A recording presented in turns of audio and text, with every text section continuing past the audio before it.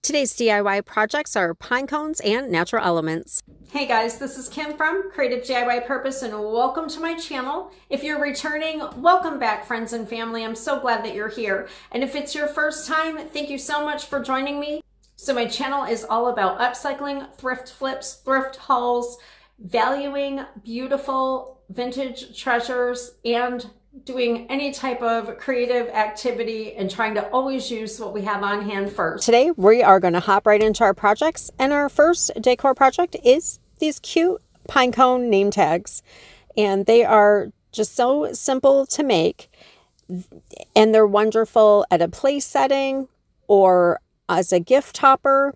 And then your recipient can hang them on the tree as an ornament. Okay, so what I did was cut out about 18 to 20 inches of jute twine, but you can use whatever ribbon that you have on hand. And I just tied a slip knot through these cute little cardstock flags that I picked up from Joann Fabrics a few years ago. You can use whatever cardstock tags that you want.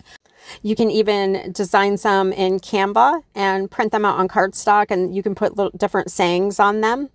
All right, so your next step is to take some ribbon. I did about 11 inches of this little burlap ribbon, and I just folded it evenly in a Z shape and backwards Z.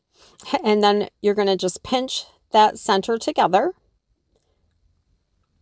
And what I did was just tied the tag through. I did a little slip knot and then just fixed the bow so that one tail's in the back and one is in the front. And then you can cut your edges however you want to do them. And then you can just fix your cardstock tag to go the way that you want it to go.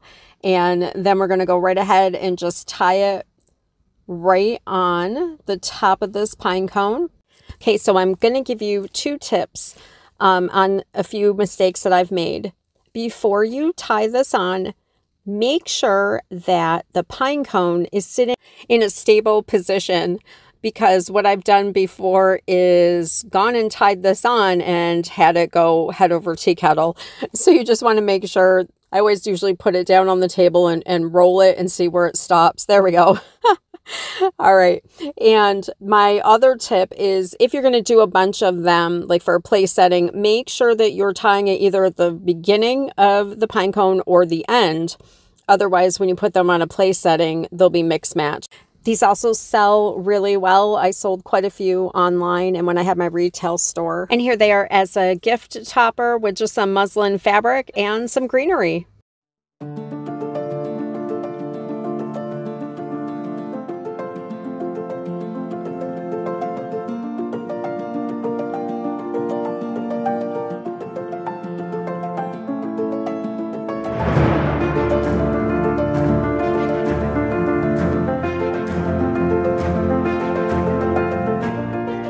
Okay, moving on to project number 2 is the Pinecone Garland. So you're going to want to decide how long you want your garland. This one I am doing 4 foot of garland with a foot of the jute twine on either side to give me enough room to add a bow and to tie it on.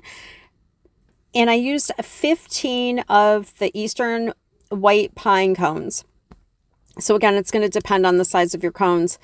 And then I cut out the jute twine, cut out 15 strips of that in 6 inches. Now, if you have trouble seeing or tying on things that are that small, definitely make them longer. It was a little bit of a challenge, but, and then just go through and tie them on.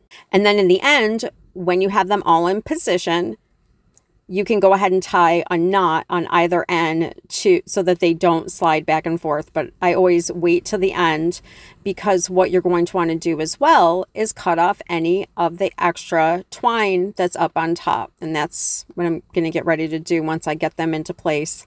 And then any of the remaining twine that's left after you cut it, you can just tuck it under one of the scales of the pine cones.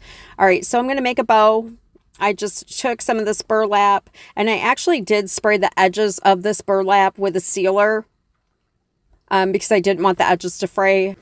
I do sometimes use the liquid no fray, and that works really well. So I'm just adding some burlap and some lace, and I'm going to go ahead and try to form a bow. Just going to fold it back and forth like accordion style. Make sure that everything's positioned in there. And at this point, you can use a little dab of hot glue. I just wrapped that twine around to make the center of the bow, and we were good to go.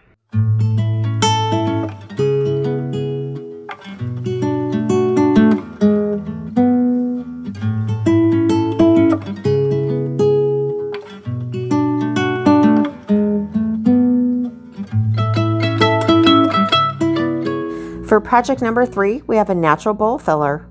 And you can use any all natural elements that you can find outside. We used a variety of pine cones and other tree cones, acorns. We even took some small twigs that came off of our pine trees and cut them and actually put them in like a little twig bundle. And of course some acorns, and you just arrange it in a little dish and add a candle, and it just makes a beautiful table centerpiece. Oh, and I did add a little wreath that I made out of grapevines a few years ago.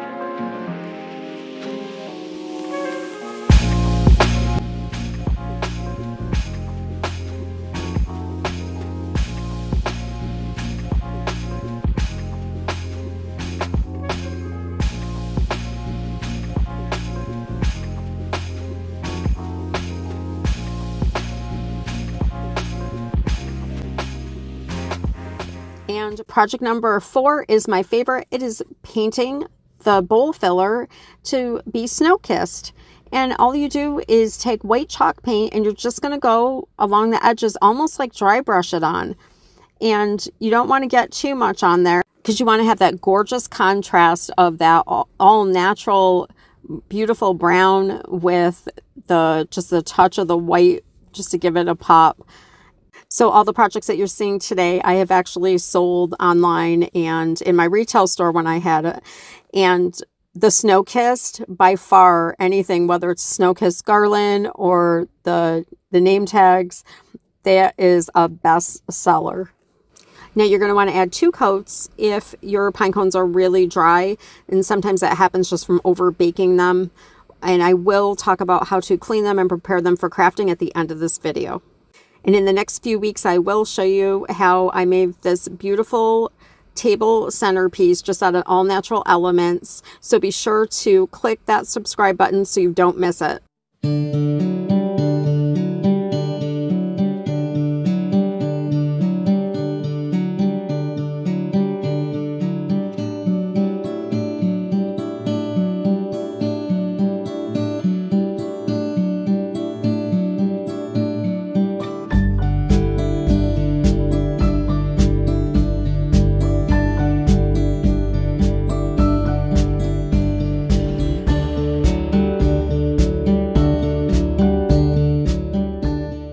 And another option is to fully paint your cones. Now, because pine cones do close up when they are wet, sometimes, especially with the Eastern white pine cones, it's really hard to dip them in paint because they'll close up. So I recommend spray painting them.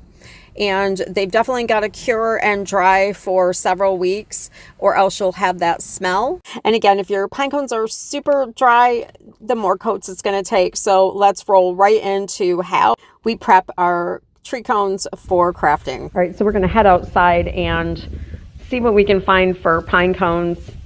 Show you guys how we pick some of them. And these are like almost like an Easter egg hunt. They're usually just hiding right on the surface underneath the leaf. And you see how some of them are damp and wet and their scales are closed. And then we found a frog. The kids found a frog. Isn't he beautiful?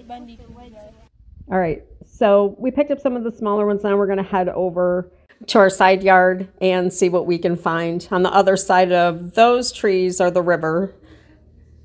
It's kind of like a drop off in the river, so we'll come over here on this side and try to find our oak tree so we can just pick up some acorns. We don't want to take them all because the squirrels find them and eat them. All right, so here we find some. Now see this sticky sap? I shouldn't even be picking these up without gloves on, because the sap is so super sticky. So we recommend wearing gloves, and you're going to brush out all of those pine needles and leave them in the sun or someplace warm so their scales open up and they're easier to clean.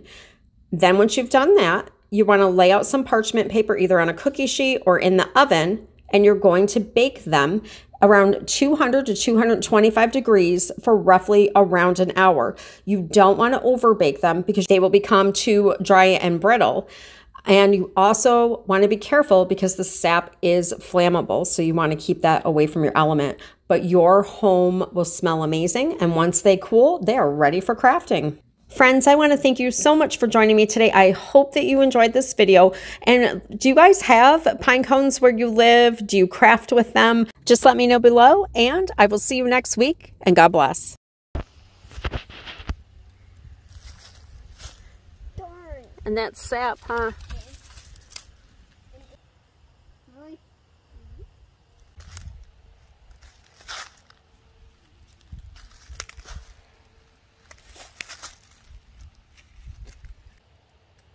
This one would make a nice Christmas. Yeah. Then how is it going still? The roots are on the ground.